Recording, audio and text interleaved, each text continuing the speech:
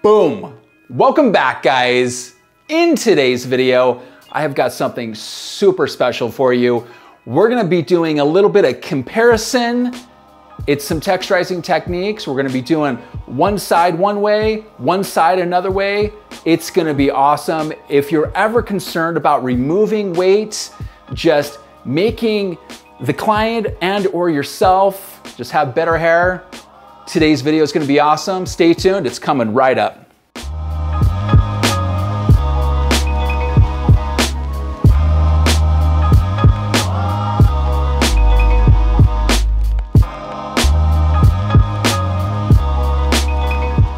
These are the tools we're gonna be using. So on one side, of course we're gonna be using the comb on both sides, but we're gonna be using more of a blunt scissor to help kind of remove that weight. And then the opposite side, we're gonna be using either this razor and or this razor. The difference between the two is this has got a guard. And so if you're actually gonna be using a feather razor, you're not gonna cut yourself. If you're gonna be using a straight razor, you can also do that as well. But I would probably recommend, if you've never used one of these before, definitely test this out on a mannequin beforehand.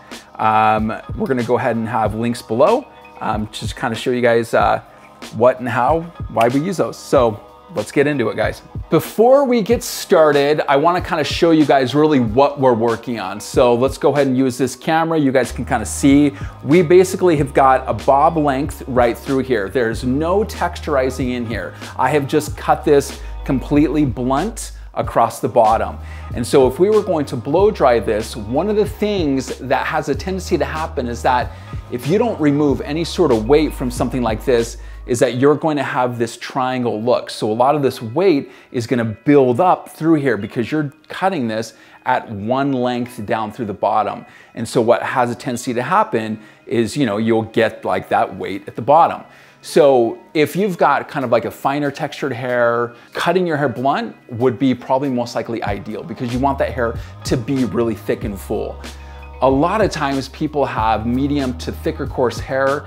If you cut that blunt, it's gonna look very amateur. And so you want to remove some weight to get it to lay super seamless or to really cup in nice around the face. That's what I'm gonna show you today. So if that's what you're interested in, stick around, it's gonna be awesome. So let's go ahead and get started. The difference between, cutting hair with a razor versus cutting hair with a scissor.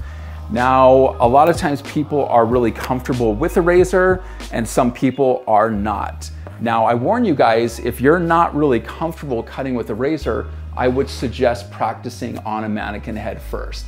That is something that I have put in a lot of time and practicing my craft over the years. And so I just want to make sure, guys, like if you're going to do this on yourself, take it really light first. Don't go in super aggressive. We're kind of just doing a rough little part down the center. The left side right through here is gonna be done with a razor. The right side, we're gonna be doing that with a scissor. So one of the things is that what I wanna do is when I go in with a razor, I'm going to be cutting almost kind of like inside each portion. So I'm gonna be cutting on a vertical plane, and we're gonna be cutting from section to section. When I go in with a scissor, I'm gonna be cutting over the top. So now what I mean by this is that we're gonna divide this into two. Now I want to take this hair, now I'm gonna come in and I'm going to lightly hit this one side, just like that. Now what I wanna do is I'm gonna come over here on this side and I'm gonna lightly hit this side right over here. Now, what you're gonna see is that this hair is gonna go from short to long this way, okay? Now, take this out and you're gonna start to see how you're kind of creating a little bit more of a hole right through this area. I say hole in a relative terms, meaning that you're creating just more hair that kind of starts to separate through here. And so you'll get a nice amount of separation through here. I'm gonna take this right up against the hairline right through here, and I'm just gonna lightly skim this right through there, just like that. Take this one right next to it, and then lightly hit it on this side. And so no matter what, you're just lightly starting to see. And the cool thing about this is that if this had any wave and curl in here, you would start to see this wave in there. Now removing some of that weight is gonna make it so the hair doesn't bulbous right down through here. Let's take another section, and I'm going to just take this just like this, okay? And like one of the questions I usually get is like, how far do you go from the root? Well, I usually have a tendency to go about, I would say about 1.5 inches from the root, okay? Then I'm gonna take another section right through there. This will go short to long, just like that, okay? Just like that. And then I'm gonna hit this section over through here. And this section is a little over about 1 inch wide, just like right through there. So come out, hit this hair just like that. Come out, hit this hair out through there. Then take another one. I'm not gonna go right up against the hairline, just like that. And the reason for that is usually because if somebody wants to pull back their hair, I don't want to have like super short hair right up against their hairline. So keep that in mind. And you can really kind of start to see how some of this hair is starting to kind of wave through there.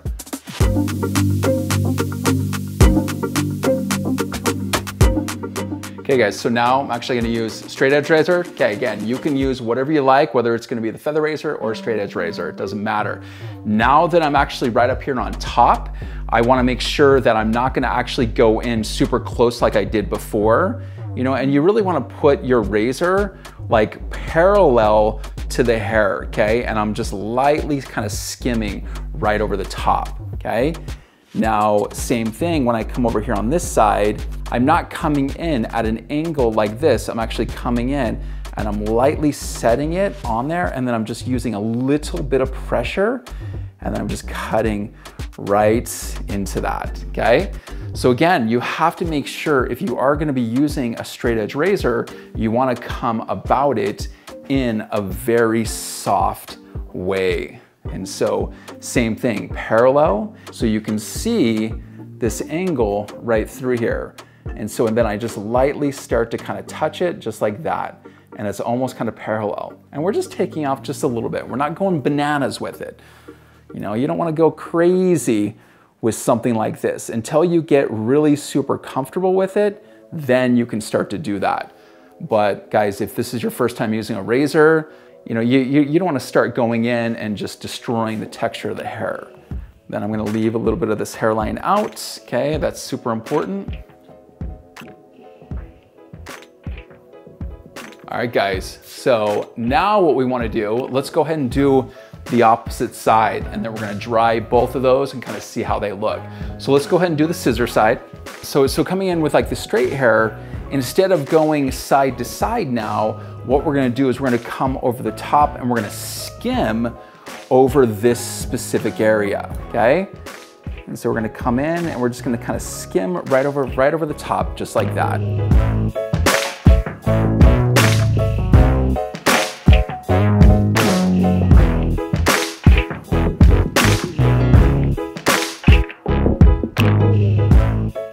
Okay, the one thing I really want you guys to notice is that when we were doing this with a razor, you can really start to see where that hair goes from like short to long from side to side. But what I want to point out is, let me point out here, is that now you're like going to be going from like short to long here, short to long here, and then short to long there.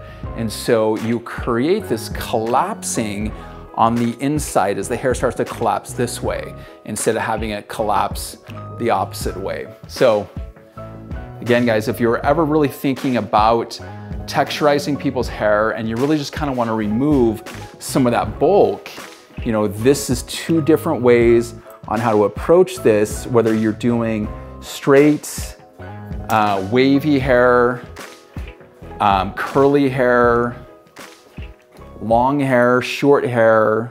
You know, this can be utilized in so many different ways. I did a mullet in the salon.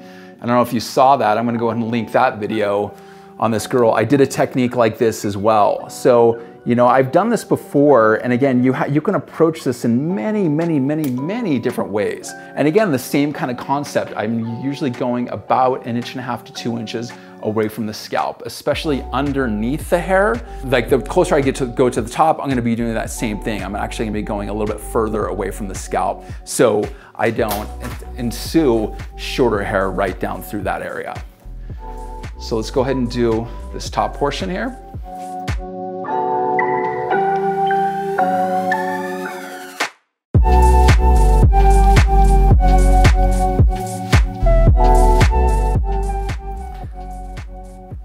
And I'm actually cutting on the outside of my fingers, guys, and I can find that I can actually control the hair a lot better if I do that.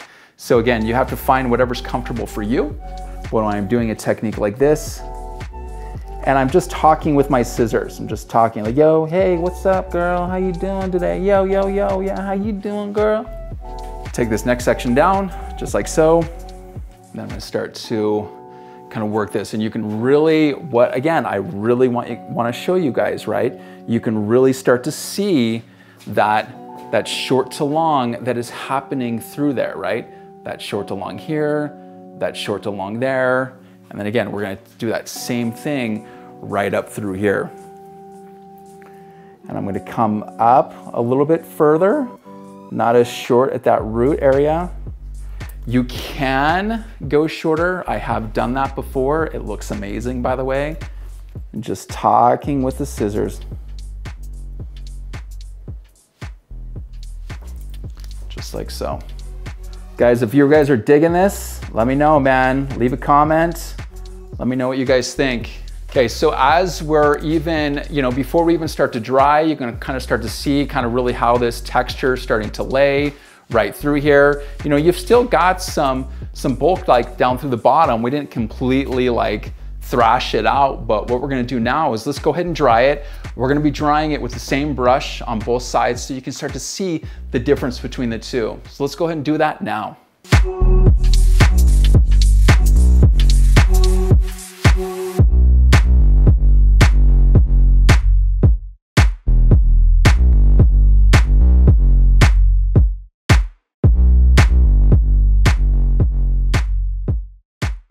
All right, guys, so as you can see, this is gonna be, again, this is our razor side, this is gonna be our scissor side right through here. Now, they both look very similar, but there's also gonna be some things that are very different about them as well. So as I kind of start to play with it, let's go ahead and talk about this side here really quick. Now, again, so as we start to kind of look at this, you can kind of start to see how this, again, this was all one length, right? All one length, it all hit down to here. Now, as you kind of cut through this side, you can start to see, because these layers now are a little bit shorter right up on top. And this goes from like short to long, short to long, short to long, short to long. And so the thing you're gonna see about this and why you would wanna use this technique is if you're probably wanting a little bit more volume, because that volume is gonna go, again, from that short to long. And so you're gonna have that short hair underneath that's gonna create a little bit more lift. That's why you would use this side, okay? Now, let's talk about this side and the razor.